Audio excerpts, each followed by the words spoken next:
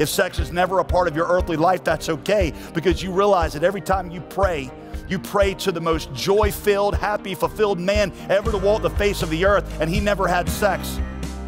And that means that your life can have satisfaction and meaning and fulfillment, because that's only temporary and it's only partial, but what is eternal and what is blessed is the forever family.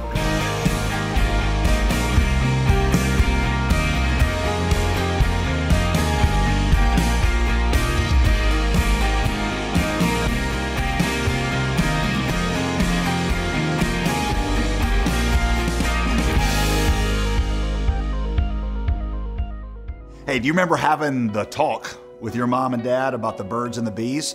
Most certainly your head was bowed low, you hoped nobody was listening, no chance of eye contact. They use words and describe things that you would rather die than experience. Am I right?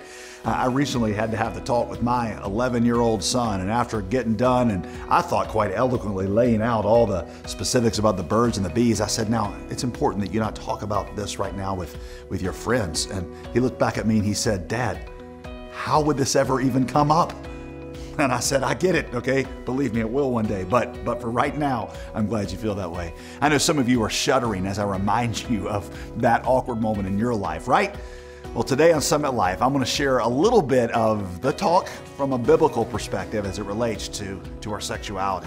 Just like last week, I'd like to begin by advising you that today's program perhaps is not suitable for young children, so if you need to change the channel, I totally understand. But you can listen to the full message for free of charge, anytime at jdgreer.com. Today, we're going to talk about how to dispel the myths about sex with biblical truth. Also, that we can see it as a beautiful echo of what God has planned for us as part of His eternal family. So grab your Bible and let's open it to 1 Corinthians chapter 6, and let's jump in. Porn rewires your brain to think of sex as just the selfish satisfaction of an urge. And when you train your mind that way, later when you get married, your ability to engage in sex like God designed it, as a fusion of souls where two people offer themselves to each other in self-giving love, that capacity is significantly diminished. And by the way, if you are married and you're nurturing on the side, it is killing your capacity to have fulfilling sex between you and your partner in your marriage. And that's the other way pornography destroys your soul, is it destroys your capacity for sexual fulfillment.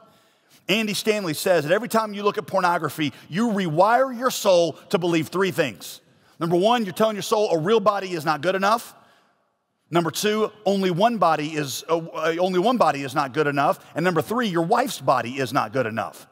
Because no woman, no matter how beautiful she is, can live up to what you see in porn.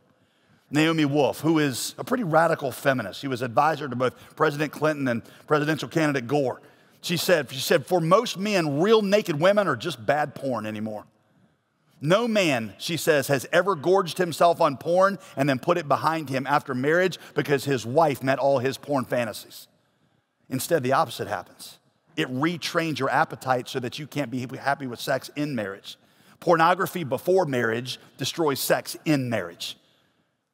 I'm trying to tell you, porn is not a pastime. It is a pathway. It is a pathway to change fundamentally who you are.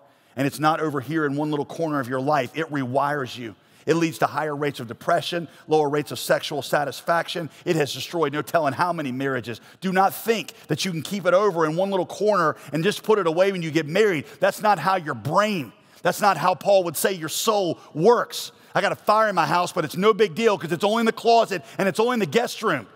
Hey, it's coming for the whole building. Men, if you have pornography, I'm telling you, for the sake of your relationship with all future women, you need to get rid of it today. And if you are not willing to address this in your life, then I challenge you.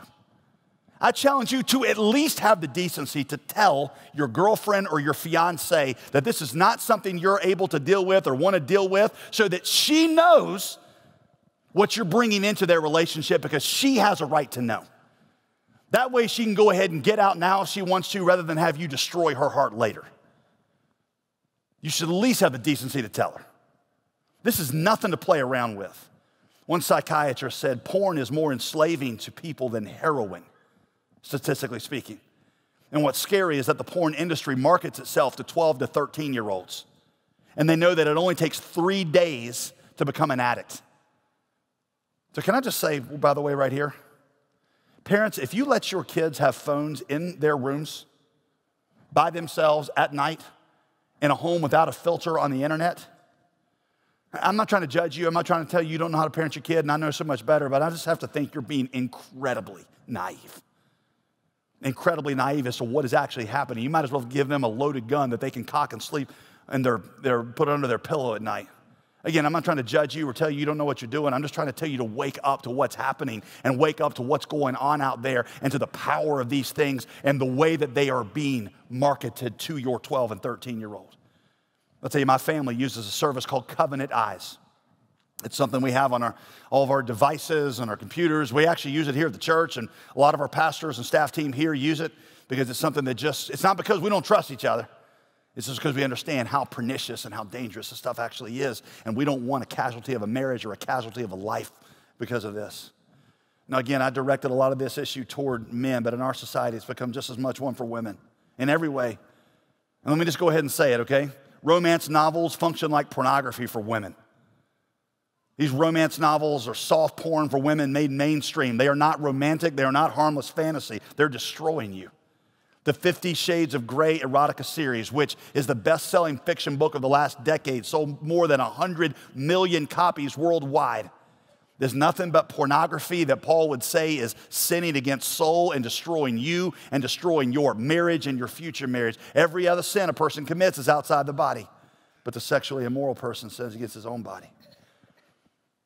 Now, I realize that at this point, some of you, you're probably feeling pretty overwhelmed because you're sitting here and you're like, this has been my life, and I've made a lot of these mistakes. You see, I'm in a little bit of a tough spot here, I'll be honest, because there's a part of me that wants to tell you the dangers of sin, and I'm going to do that. I've tried to do that as clearly as I can. I'll tell you the reason God has these restrictions is because, not because he wants to keep you from something, because he has something for you. But at the same time, the main message of this church is not that this is the way you're supposed to live and this is the life you're supposed to live, and if not, well, you totally mess yourself up. The main message of this church is that we have a Savior who came to live the life we were supposed to live and didn't. And then he died the death that we were condemned to die in our place. See, Jesus was called the man of sorrows. Some of you, your sexual mistakes have brought all kinds of sorrow into your life. Man of sorrows means that Jesus took those sorrows into himself so that he could make you new in him, so he could say, though your sins are like scarlet, I can make them as white as snow. And after he died on the cross, he rose from the dead. And what that resurrection was showing you is that there is no deadness that sin has put into your life that he cannot resurrect. There is nothing that sin has broken that he cannot repair. There is nothing that sin has stolen that he cannot restore. And so he says, come to me because I can make all things new. One of my favorite verses related to this is what the prophet Joel says in the book of Joel. He says, I can restore, God says, I can restore what the locusts have eaten. The locusts were a sign of God's judgment. They were a sign of God's judgment that came in because of Israel's sin. And God said that when Israel repented, not only did he tell the locusts to stop, he actually said, I can restore all that stuff that they ate. What kind of God of grace are we talking about? What kind of God of grace says, not only will I stop the curse, I actually go back to all the places your sin brought the curse, and I'll repair it. That means that those of you that sexual sin has destroyed your soul, it has destroyed your marriage. Well, see, there is a fountain filled with blood drawn from Emmanuel's veins, and sinners plunged beneath that flood lose all their guilty stain. Man of sorrows, what a name for the Son of God who came. Why? Ruin sinners to reclaim. Hallelujah, what a Savior. And I feel like sometimes up here trying to show you the real dangers of sin, I don't want you to lose the fact that what this message is about a Savior. I don't stand up here and preach the law, as important as the law is. I want to tell you about redemption. I want to tell you about hope. I want to tell you about a Savior who took sin into his own body and overcame it so that he could restore you. My friend Matt Chandler, he and I are about the same age. He's a pastor out in Dallas. He says that when he and I were both young, I didn't know him when we were young, but back then the thing was the True Love Weights rally. Anybody remember that True Love Weights rally? Every youth group every year went to True Love Weights. And it was a good thing, but it was like, it was kind of like getting teenagers to commit, take a vow to remain, pure until they got married. And the motives were, I'd say vastly good, but a lot of times in the effort to kind of teach this, the actual Christian message itself got either diluted or lost. Matt tells a story one time of being in an audience, probably about the size of the one in front of me right now, 1,000 or so people, and Matt said that, he says, I was sitting there, and the guy, when he got up to give the talk, he took out a rose, beautiful rose. He said, any girl in here would love this rose, right? Yeah. He said, all right. He hands it to the person on the one side of the auditorium and says, while I talk up here, I want everybody to smell this rose. I want you to touch the petals and feel how soft it is and make sure everybody in here in the whole audience gets a touch. So about 30 minutes, the guy gives his talk. When those 30 minutes are done, he says, okay, where's that rose? And he gets it from the last person, and now it's all wilted and petals have fallen off and it's drooping and it just looks terrible. And he holds this up and he says, who wants this rose? Nobody wants this rose. And he throws it kind of in a sort of a dramatic illustration. He said, and that's what some of you are doing to yourselves by giving yourself sexually away before you got married. And Matt said, I just sat there and I felt like, he said, I was a brand new Christian and I want to stand up and I wanted to say, Jesus wants the rose. Jesus came for the rose. He came to die for the rose so that he could restore the rose. So yes, sin causes damage. Sin leaves consequences, but you have a Savior that died for those things and overcame those to the grave so that he could restore you. He breaks the power of canceled sin and he sets the prisoner free. So please understand that when I am up here, I'm not just saying, yes, I'm trying to tell you about these dangers of sin, but I also want you to understand that you have a Savior that came for ruined sinners. I'll give you one more illustration on this. In Matthew, the Gospel of Matthew's genealogy of Jesus, if you go through there, you'll notice that there's a couple of names he puts in there, and if you're reading them, you're like, these don't really belong, it doesn't seem. Because in Jesus' bloodline, God arranged it so that there was a former prostitute, listen to this, and that Jesus himself came through the offspring of David and Bathsheba's adultery. What is that trying to tell you other than the fact that God can bring Christ out of even the worst kinds of sexual sin? And friend, if God can bring Jesus into the world through a former prostitute and an adulterous relationship, he can bring Christ into your life and he can bring beauty out of your ashes. That's what the whole thing is about. That's what the whole thing is about, God's power to restore. So again, in standing up here, I've got a dual purpose. I want to show you what's at stake in sexual sin, but I also want to proclaim that Jesus heals and restores sinners. But I need you to put away the myth that sex is just casual. The limitations that God puts on sex, he does so for your good. Many young singles don't want to wait to have sex because they're afraid they're going to miss out on something. Oh, my friends are talking about it. Oh, man, I just want to be able to have a story to share back with them, and I feel like I've just been deprived. All these rules are keeping me from things. Friend, God tells us to wait to have sex precisely so we won't miss out on something.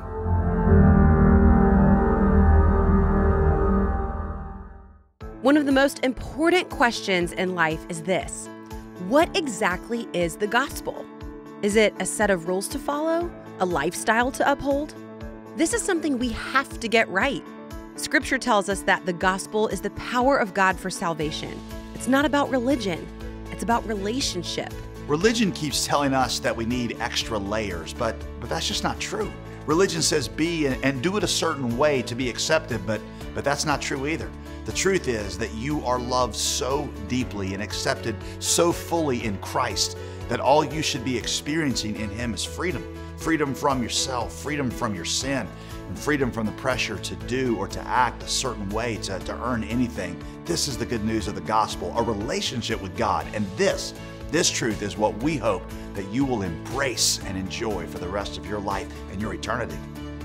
To help you grasp the love of Christ for you found in Scripture, we'd like to send you a copy of What is the Gospel?, a 20-day interactive devotional by J.D. Greer.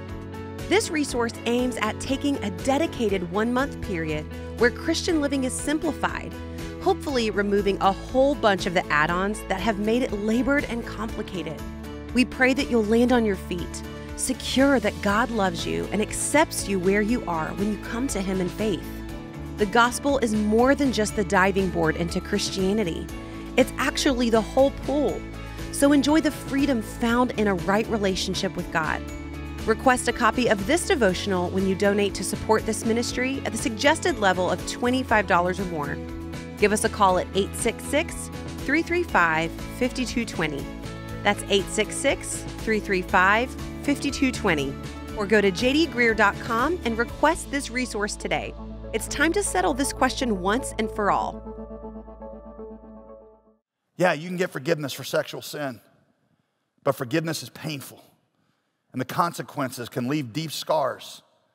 Plus, I'll just tell you, if you're sitting here right now thinking, well, I don't know, I'll just have a little fun right now, and I'm serious, teenager, college student, and then I'll get forgiveness later. If that's your attitude, I got to question whether you actually belong to Jesus. How could you love Jesus and still openly pursue the things that you know put him on the cross? How could you know that Jesus is a part of your life and subject him to that kind of willful sin in your life? 1 Corinthians 6, here's what Paul says. He says, do you not know that your body's a temple of the Holy Spirit within you? God put that spirit in you. You're not your own. Now, you were on your way to destruction, and Jesus bought you with a price. So obviously, somebody who understands that would want to glorify God with their body, right? How could you know that God, after purchasing you with his blood, puts his spirit in you? And now that his spirit is in you, it means that everything that you do now, he's got to be present for. And how could you say that you love him and then resubject him to the things that put him on the cross? If you know and love Jesus, you won't do that. Why would a person overwhelmed by God's goodness want to spit on it? Again, if that's your attitude, it makes you wonder if you actually know him. 1 Corinthians 6:9, do you not know? The unrighteous will not inherit the kingdom of God. That's why Jesus had to die. Don't be deceived. You sit here like, well, we're living together. It's not that big of a deal. It's a big deal. Well, it's just a little harmless fun. Nope, it's a big deal. They will not inherit the kingdom of God. Don't be deceived. The sexually immoral, those who openly practice it, will not. Because you can't say, I love and serve Jesus, and then just pursue what put him on the cross and act like it's not anything. Nor idolaters, nor adulterers, these will not inherit the kingdom of God unless they repent. Marriage is honorable to all. The bed is undefiled, it's beautiful, it's blessed, but the sexually immoral and adulterous, God will judge. Friend, God is very serious about sexual sin.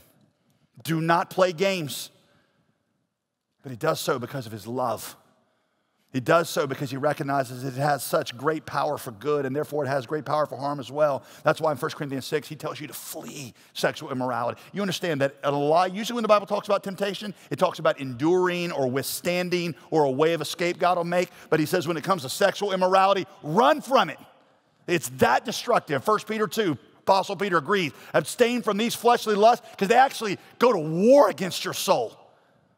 They go to war against your soul, and they destroy your capacity for loving relationships, and they destroy your capacity to know and love God. Our culture says it's no big deal. And the Apostle Paul, under the inspiration of the Holy Spirit, says it's a huge deal. Now listen, friend, maybe you're sitting here and you're like, I just don't get it. Still don't see how it's that big of a deal. Here's my question. If that's you, do you trust God enough to do it his way? Do you actually believe God? You see, this is an area where God tests you to see if you're actually willing to wait on him.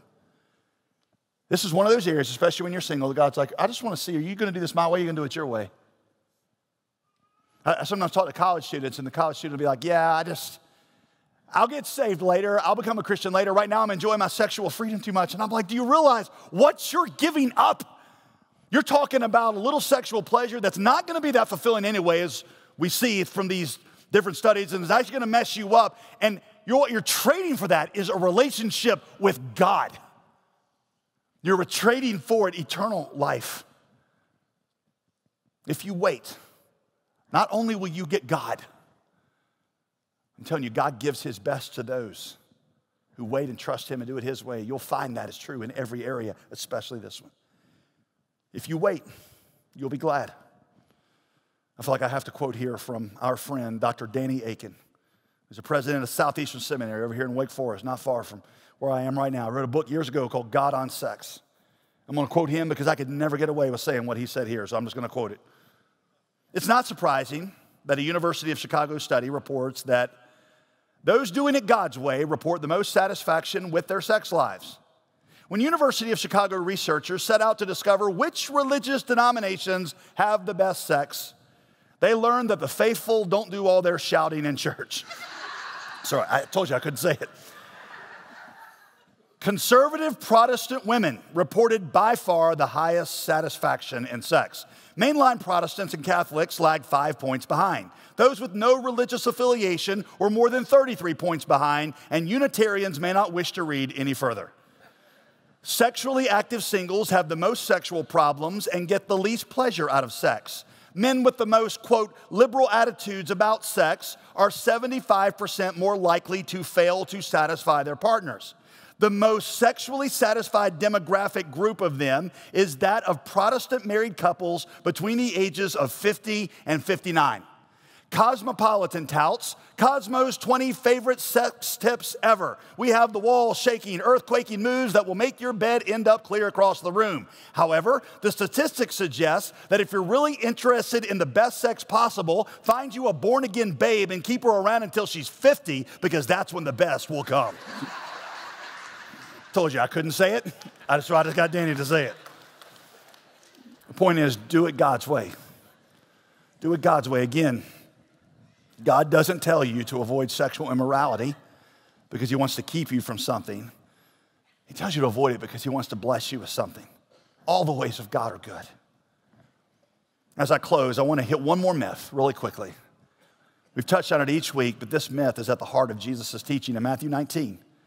And Jesus' answer to this myth is an important component of his teaching on marriage and sex. So really quickly, myth number 3. Sex is the best part of life.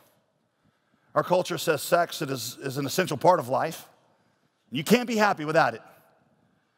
But see, that's why I showed you Jesus includes the part about the eunuchs in his teaching on marriage in Matthew 19. Eunuchs, again, represent single people. And Jesus said these eunuchs, single, are still full participants in the blessing of God, full participants in the family of God, and all the blessings of the kingdom are theirs even though they're not married.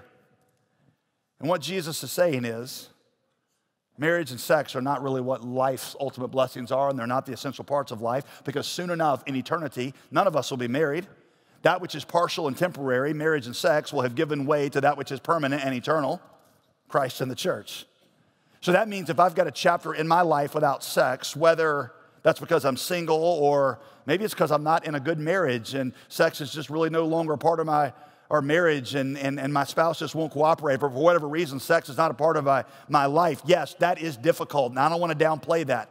If that's you and that's not a part of your life, I understand that that can be something you have to endure. But what you need to hear is that you can still find real joy in life and real meaning and real satisfaction. If sex is never a part of your earthly life, that's okay, because you realize that every time you pray to the most joy-filled, happy, fulfilled man ever to walk the face of the earth, and he never had sex. And that means that your life can have satisfaction and meaning and fulfillment, because that's only temporary and it's only partial, but what is eternal and what is blessed is the forever family. So eunuchs, who represent single people, they can find full satisfaction in the family of God.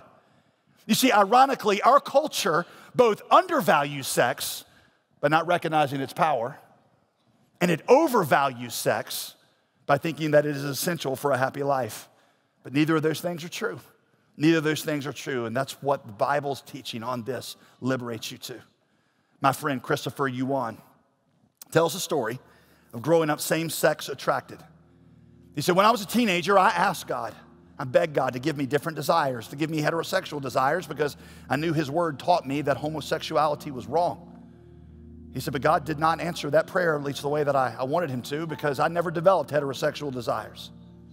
And so for a while, I pursued an openly gay lifestyle, thinking that that's where I would find satisfaction. He says, but through a series of bad decisions, not only did I not find satisfaction, I hit rock bottom and even ended up in prison. He says, it was there in that prison cell that I met God. And God, in that prison cell, didn't give me a change of sexual orientation. But what he met me with was the offer of a forever family with his son. This is how he puts it. My identity now is not gay, it's not ex-gay, or even heterosexual for that matter. My sole identity is as a child of the living God made in the image of Jesus Christ. In that prison cell, I realized that a decision had to be made. I could either abandon God and pursue sexual freedom as I had been, or I could surrender sexual freedom and live as a follower of Jesus Christ. My decision was obvious. I chose to be a child of God. I used to think, he said, that to please this Christian God, I had to make myself straight. I had to make myself feel heterosexual feelings. But then I realized even those with heterosexual urges still struggle with sin, and they still need to be redeemed. So that couldn't be the ultimate goal. No, our goal as Christians, no matter what feelings we have, must be holiness. And holiness is only found in the righteousness of Christ. Our identity must be solely in His righteousness, not in how sexually pure we feel. As I began to embrace this life of surrender and obedience, God even called me into full-time ministry. And He did that while I was in a prison of all places. In other words, here's a guy who to this day will tell you that sexually, his urges, his attractions are same-sex attractions. He says because he realizes the Bible says that is not in the will of God. He says, if I don't ever get heterosexual desires, he says, then I've had to surrender that and say that this is not going to be a part of my life. He said, but that doesn't mean that I have a second-class life. He says, because I'm a child of God, and that's actually what's really important. And God's got a plan for me. And I've got the ultimate thing, which is God's forever family, and that's okay. Sex is not ultimate. It's just an echo. It's a pointer of what God has for you in His forever family. So if it's something that's not a part of your life, you can still have a happy, joy-filled, meaningful life. Because the forever family, your identity is a child of God and the family of God. That's where real life and satisfaction comes from.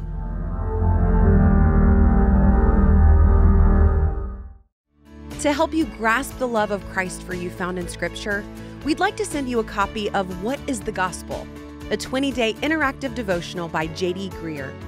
This resource aims at taking a dedicated one-month period where Christian living is simplified, hopefully removing a whole bunch of the add-ons that have made it labored and complicated.